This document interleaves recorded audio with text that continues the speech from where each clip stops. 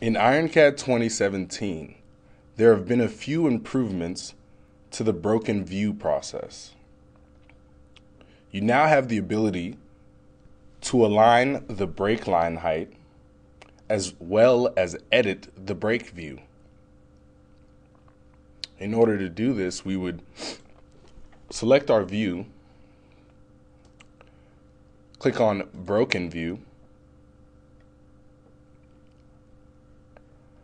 select the direction in which we're going to break the view, and then add our break lines.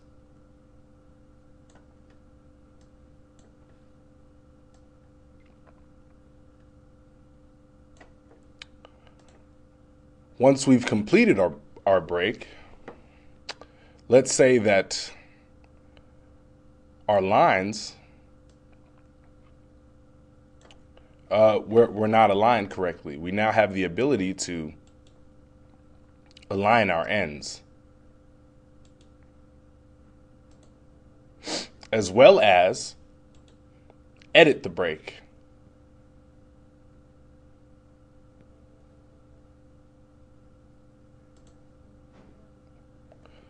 Let's say we'd like a small zigzag.